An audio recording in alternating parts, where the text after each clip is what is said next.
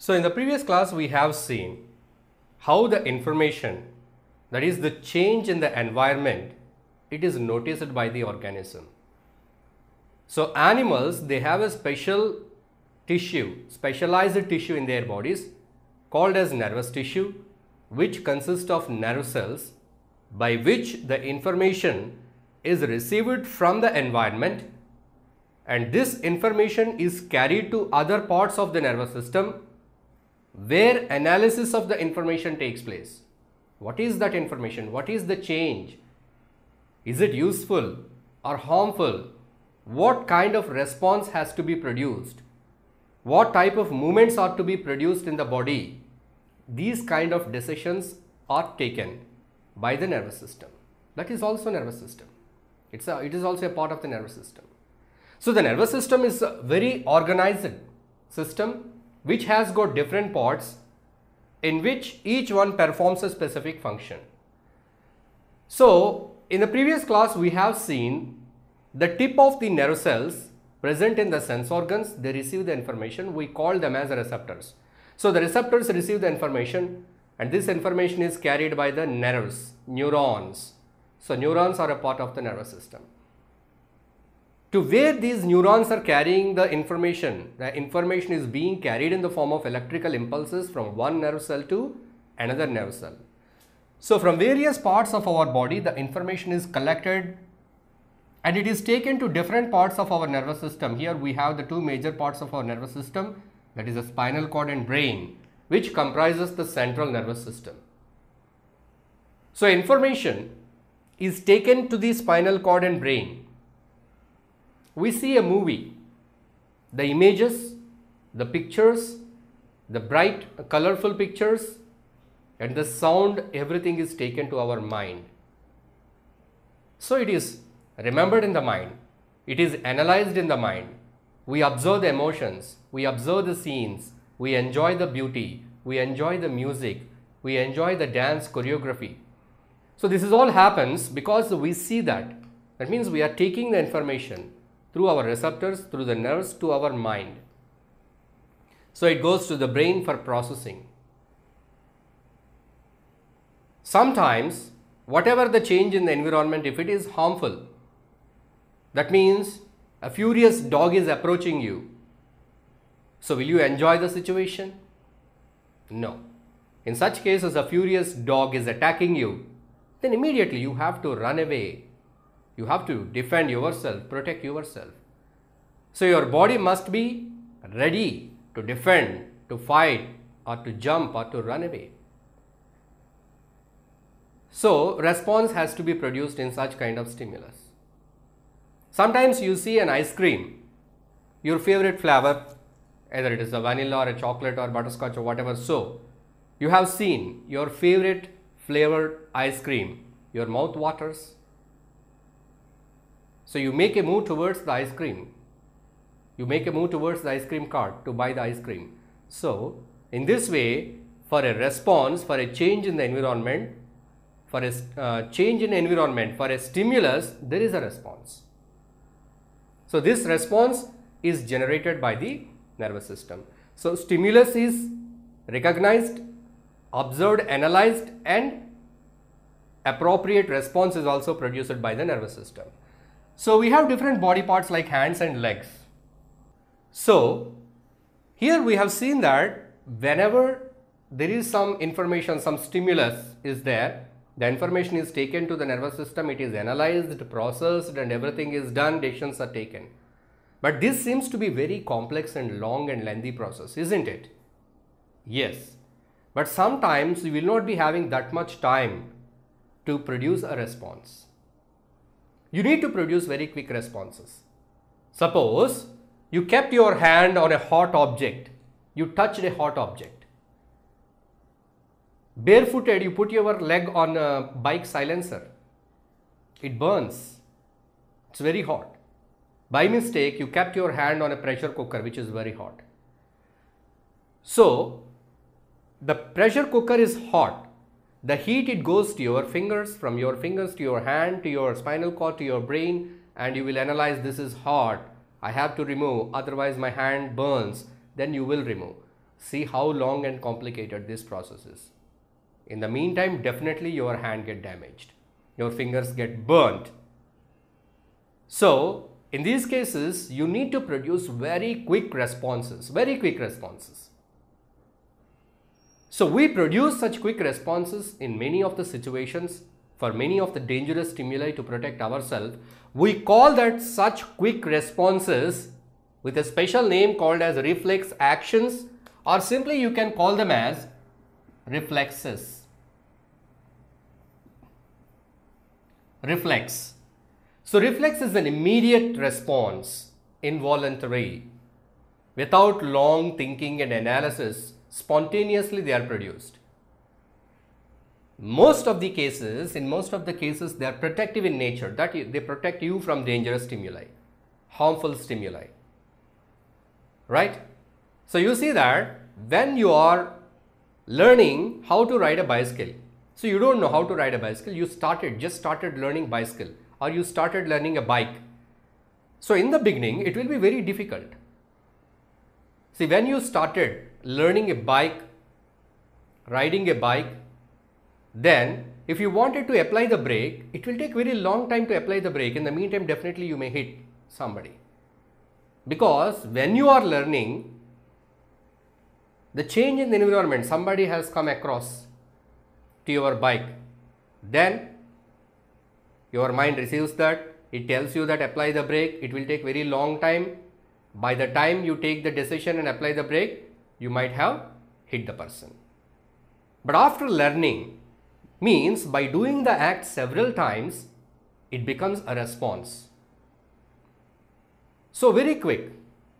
So, when you have expertised that riding a bike, you learned that bike riding and you are riding since 4 years or 5 years, you learned everything there. So, very casually, even you are driving so casually, then you can operate the brake and clutch and with very good coordination. You need not think to apply a brake when something comes.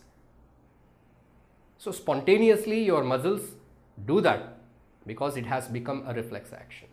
So, reflexes, they help to protect us from the dangerous stimuli. These are the very quick involuntary responses shown by our body, but they are not always protective.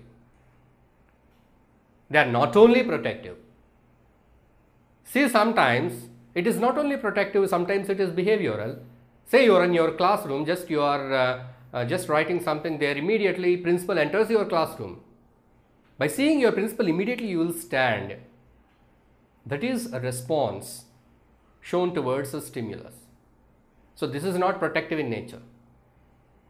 Whenever the lunch bell is given, your mouth starts salivating, you will feel the hunger in your stomach. Till then you don't feel that, just you are involved in writing your notes, just jotting down the points from the board. Suddenly if you hear the bell, that hunger initiates. So this kind of responses are produced to a stimulus. So responses are not always protective, but sometimes they are protective. You see the characteristic of a reflex, they are very quick, they are involuntary, sometimes they are not under our control. You see, they are not under our control. When a fly approaches your eyes, immediately you close your eyelids. You can't keep without closing your eyelids. You can't stare like this. It all happens involuntarily. So, quick involuntary responses, mostly they are protective in nature. So, here the other point is the reflexes, they reduce the complexity of the process of decision taking. So, normally what should happen? The information taken from the outside environment must be taken to your brain to think, analyze and take a decision, but it is very lengthy process. So, in most of the cases, the decisions are not, the information is not totally taken to the brain and the information is not processed there. However, the information, it goes to the brain, but in the meanwhile, the decisions are taken so quickly. Where they are taken at this point? Spinal cord. It doesn't mean that the information has not reached the brain. When you sense something, your hand touched a hot object, the information has come to the spinal cord. Here a quick decision is taken in the spinal cord, remove the hand. So again the order is passed to the body parts in this way, from body parts to spinal cord to the body parts again. So this is very quick. Because going from here to here to here, again here to here to here, it is a very lengthy and complicated process. But what happens here is that from the body parts, as soon as the information is taken by the spinal cord, the special cells, the association neurons present in the spinal cord take the decision, remove the hand. So the hand is removed. However, this information is supplied to the brain. You will notice that you touched a hot object and you removed your hand. But without involvement of your brain in taking the decision, the spinal cord does it so quickly, that is to protect you from the hot object. So reduces the complexity. Now here we discussed one point, that the spinal cord is responsible for reflexes, the immediate responses in case of the body parts like hands and legs. There are some reflexes called cranial reflexes where spinal cord is not involved. Say some sense organs are directly connected to the brain like eyes, there also reflexes are produced. But here in case of your hands and legs, when you touch a hot object, when you step on a sharp object, immediately you show the reflexes. So here the reflex actions are taken in the spinal cord. So which part of the spinal cord is responsible to produce a reflex action? The unit, the part of the spinal cord which produces a reflex action is called as a reflex arc. Reflex arc. So what does this reflex arc consist of? It consists of one neuron that is coming from the body parts. It is sensory neuron. This sensory neuron, it brings the information. It brings the information to one special neuron in the spinal cord. This is called as association neuron. And this association neuron, it takes the decision and it gives the order what kind of movement has to be produced in the muscle to the effector organ, that means the muscles. So again it will go back to the muscles by the motor neurons. Sensory neurons bring the information from the body part or from the part where it received the information about the stimuli.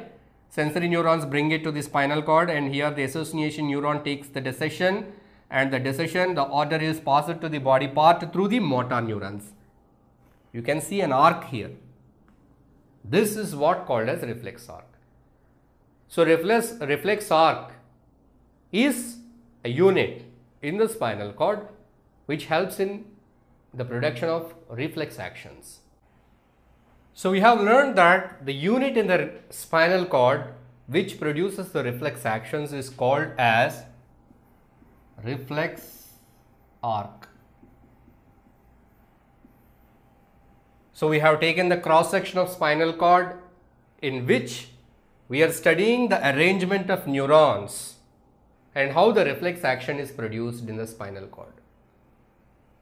The information about the stimuli is taken by one neuron, that is analyzed by another neuron. The decision to the effector organ is carried by another neuron. So three different types of neurons are involved in execution of a reflex arc. Three different types. Now let us see what are the various parts involved in the execution of reflex arc. Here I told you three types of neurons. Three types of neurons. What are they? The first one is here sensory neuron.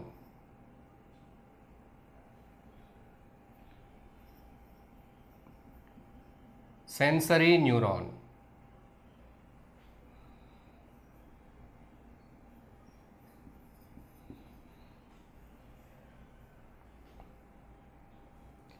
The sensory neuron, it carries the information. Here the fingers touched the hot object.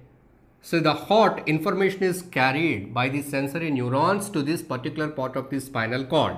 It brings till here. So here the second one, who is receiving the information from the sensory neuron and analyzing it and taking the decision, that is the association neuron.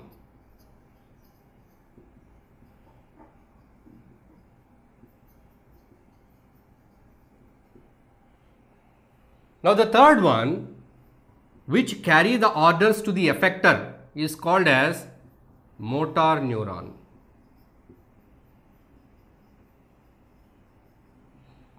So it carries the information, the decision, what has to be done here. Here the muscle in the hand contracts, so by that the hand it raises up. So this muscle, the muscle in the hand is called as effector. That means it is affected by this decision. So that is the effector. So these are the various parts that are involved in a reflex action, and a reflex arc, it consists of 3 different types of neurons. Here it also involves one receptor, one effector. Receptor receives the information, effectors creates a movement. In between these receptor and effector, sensory neuron, association neuron and motor neuron, these 3 neurons execute the reflex action.